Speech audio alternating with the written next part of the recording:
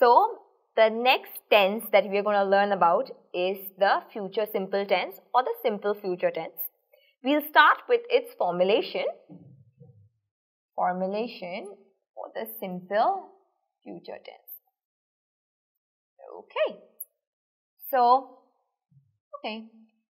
you will study. That's it, guys. That's the formulation of the future simple. So we have the subject plus will and plus V1, which is the base or the infinitive form of the verb. So it was you will study, I will study, we all will study, they will study, he or she will study, my friend Sarah would study, and that's it. That's the formulation of the tense future simple. Well, if the formulation is that easy, I'm thinking, could the usage be that easy too? Well, it is. Okay, there are just two basic uses of this particular tense. The first usage is it expresses a possibility in the future. Okay, and normally we do that in the future simple tense by using these expressions. I hope, I think, or probably, anything else, possibly. Yes, so these expressions are used to express a future possibility of something. Let's take a look at these example sentences. It'll probably rain tonight. So it will. This is the contraction of will. It'll probably rain tonight. So I'm not sure about it, but I'm kind of predicting something here. This might be, so I might look at the clouds and I would say, oh my God, look at these dark clouds. It will probably rain tonight. So it is expressing a possibility in the future. That's what I'm doing here. I hope he'll pass his exams. So, he's been working really hard, and that's why I'm certain, I hope he'll pass in the future, or he'll pass his tests. So that's the first use of the future simple, which is expressing a possibility in the future. Let's look at the second use. When you make a decision at the time of speaking. So my friend A, let's give her a name. My friend Arya says, it's terribly cold in this room.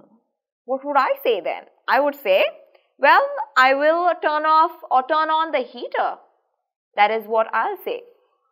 So that's me. Yes.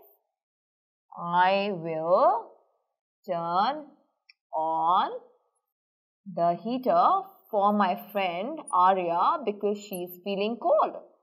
So normally we use this tense in a dialogue when we just think about or make a decision while talking. So these are the two main uses of the future simple tense. And since we are talking about the future simple, there is one more expression that is used when we refer to something in the future, and I want you to know about it. Let me tell you a little bit about the going to future. Yes, the going to future. So what is it? So let's get on with it. So since we are on the topic of the simple future tense, let's look at the going to future. Well, going to future is used to express certainty in the future.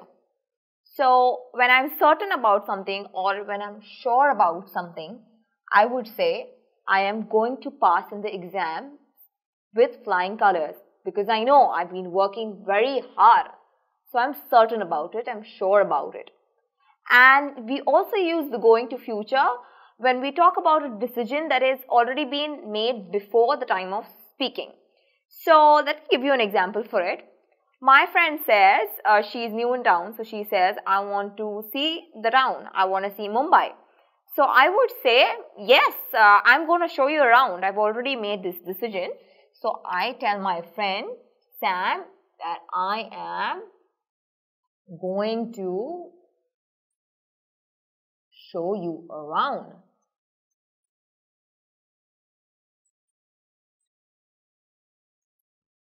Okay, so let's look at this. Let's look at the formulation of the going to future. So we have I am going to play, and then we have you are going to play. So let's look at its formulation. We have you and I, which is the subject here. Then am and are to be verbs. So we have to conjugate the to be verb here. So we have is, am and are, plus we have going,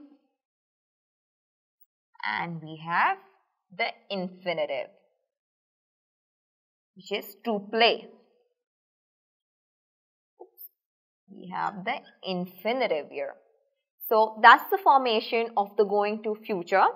Now, just to make sure that you all have understood the difference between the future simple and the going to future, I'm going to show you, or we're going to go through a couple of sentences, and y'all are going to be telling me if they are future simple or if they are going to future. So let's look at them. So guys, I just want to make sure that you all have understood the difference between the future simple and the going to future.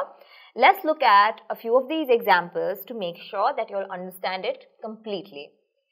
Well, let's say my friend asked me, Sanju, what's your plan for the weekend? You know, she's very excited. So what, are we going out? Are we doing something? On the other hand, I say, nothing. I'll just stay at home. I'll probably stay at home. Probably because I want to catch up on some sleep. I've been tired throughout the week. So when I say nothing, I'll probably stay home, what is it? Is it in the future simple tense or is it in the going to future?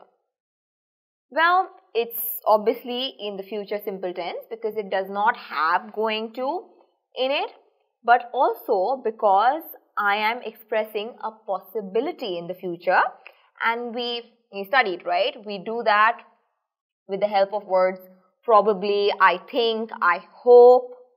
So I say nothing, I'll probably stay at home or I'll stay home. So this is future simple. Let's look at the second example now. Are you sure about this? So let's say somebody asks me, are you sure your students are going to pass in their exam? Are you sure about it? And I say, yes, I'm sure they're going to pass because they have worked really hard. So I say, yes, I know it's going to work. I know they're going to pass. So here I'm saying, it's there, going to, that's why it's going to future. But apart from that, I am really certain, I'm really sure that it's going to work and you all are going to pass. So it is going to future. Well, I hope with these two examples you all have understood the difference between simple future and going to future. And let's move on to our next future tense, which is the future continuous tense.